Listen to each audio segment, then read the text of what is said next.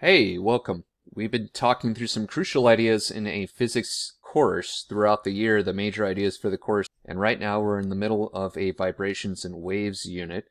And so today we want to talk about something really vitally important for vibrations and waves, and that is the fundamental difference between a transverse wave and a longitudinal wave. Not only that, there are parts and also how to solve a problem using the wave equation and what all that means. So let's go ahead and get to it. I want you to please focus on these two animations here for a moment. The left is a transverse wave example, the right is a longitudinal or a compressional wave example, and I want you to think about what is different about these two waves. What fundamentally is different about these two waves? Well, one way to think about this is to think about, well, let's compare the direction of the wave itself to the direction of the motion of the medium of the waves. A medium of a wave has to do with the thing or absence of a thing that a wave travels through. So a medium could be air, could be water. Waves travel through water. They actually travel through the earth as well. They could even travel through nothing at all, which is what space is mostly made of, just a whole lot of nothing. And so waves will travel through these things, all right? So let's focus first on what the direction of the wave is. Is the direction of the wave in both cases the same direction or different directions? What do you think? Well, it's going to be the same direction, right? Both examples have a direction of the wave from left to right. Well, what about the direction of the medium compared to the direction of the wave itself? So what's the medium doing compared to the direction of the wave itself? I will say at the outset, this transverse wave, if you've ever done the wave at a sporting event, you stand up in your chair and you sit down as the wave passes throughout the stadium. You're engaging in a collective transverse wave, you could say, right? Are these going to be the same in terms of the direction and the motion of the medium of these waves? What do you guys think? And the answer is no, they're not going to be the same. So check this out. The direction of the motion of the medium for the wave on the left is going to be perpendicular to the direction of the wave itself, whereas the direction of the motion of the medium is going to be in the same plane as the direction of the wave itself over here. So this is moving in this plane right here, and the direction of the wave itself is in that direction as well. I do want to say at the outset, we're going to say a lot more about this later, but visible light is the most famous and important example of a transverse wave. So we'll be talking about that in more detail as the course goes on. For now, though, I do want to throw out another example, like, hey, where have I experienced a longitudinal or compressional wave before? Well, anytime you hear sound, you are interacting with a compressional or a longitudinal wave, because sound is a type of this wave. Probably for our purposes, it's the most important example of what we're talking about. And so please keep that in mind as we talk about these two different types of waves. In fact, I'm going to keep these images here to help you to remember, all right, this is how light behaves like this as a transverse wave, and sound behaves like this as a longitudinal or a compressional wave. Alright, and there are some parts that we need to talk about, parts to a transverse wave, let's say. So first off, we do need to define that we're going to call this a trough. It's a crest up here, here's another crest, here's another crest, here's one trough, here's another trough over here. And we do have something called a wavelength. And a wavelength is going to be measured like all lengths are in meters or some metric variation of meters. And that's going to be the distance between, say, one trough to the next trough, or one crest to the next crest, you could say. I will say that's the easiest way to measure what a wavelength is, between one trough and the next trough, or one crest and the next crest.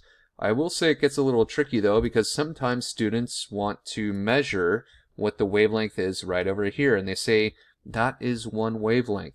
Do you agree? Is that going to be one wavelength right here?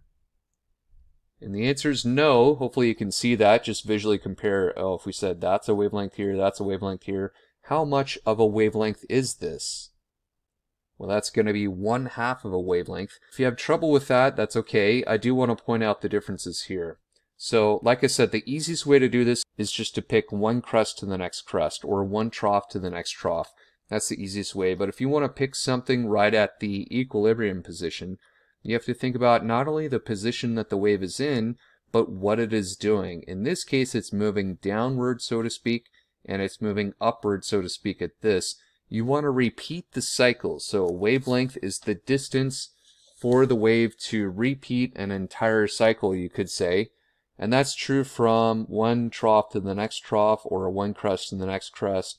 But that would take two equilibrium positions. In other words, if I back up over here, this is going down in the middle, this is going up in the middle, the next time it's going down in the middle is over here. So if I measured from this end point to this point over here, then I could say we could measure the wavelength from the equilibrium or center axis line. But I will say it is a common mistake that students make when they measure the wavelength. If they measure it like this and they think that this is the wavelength right here, they're actually measuring half the wavelength, and then they end up getting the problem or the lab wrong. Alright, next up, let's talk about parts of a longitudinal or a compressional wave. So if we have the direction of the wave itself is to the right, we do have a compression. It's going to be moving through this. So this is like step 1, step 2, and step 3 down here. So I've tried to draw like a slinky. If you've ever seen a wave move through a slinky, that's a compressional or a longitudinal wave. One part of this type of wave is a compression right here. So you can see the compression here. And that's immediately followed by something called a rarefaction right here, where the medium is stretched out.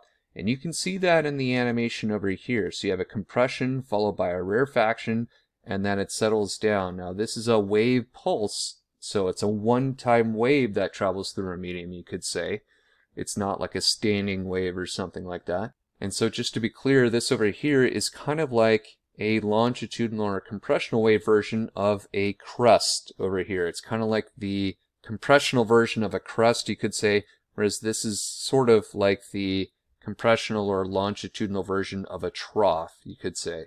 That analogy holds true. And then one last thing I could say, if you wanted to measure a wavelength, this is less common working with longitudinal or compressional waves for this kind of thing, but if you wanted to measure the wavelength here, you could measure from the same part in the cycle to the next same part of the cycle and just use those compressions here, and that would give you the wavelength. And remember, if you're not sure what the wavelength is, just think of the word length. It's going to be measured similarly, so it's going to be measured in meters or centimeters or something along those lines.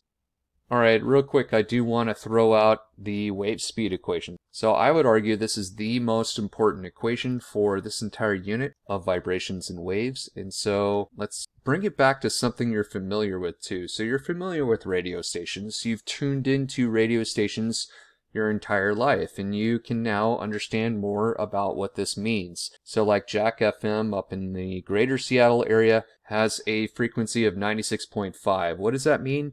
Well, that's 96.5 megahertz. That's its frequency that it's being broadcast at.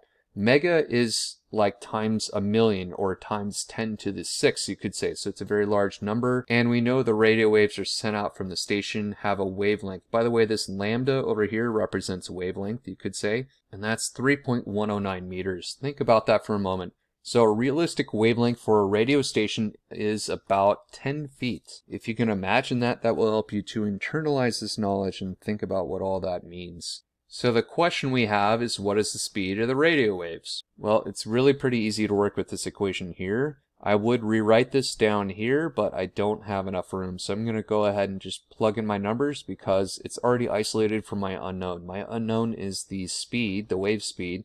So I go ahead and multiply the frequency times the wavelength here. I've shown this in two different ways so you can get the idea of what we mean by hertz. I've gone over this in a previous lesson. If you want to see that, I'll put a link in the upper right. But I will say that hertz is cycles per second, with the caveat, the idea that we don't have to cancel out cycles. So we can end up with meters per second, and that would make sense if we're trying to solve for a speed. And so you just continue with the problem. It turns out to be 3.0 times 10 to the 8th meters per second. That's a very special number that we're going to come back to. That is the speed of light, and that is the speed at which radio waves travel around our country. It's also the speed at which light travels, and I'll let you think about what that means. I'll explain what that means later on. But in any case, I hope this has been helpful. If you have any comments, let me know down below, and I hope you all have a great day. Take care.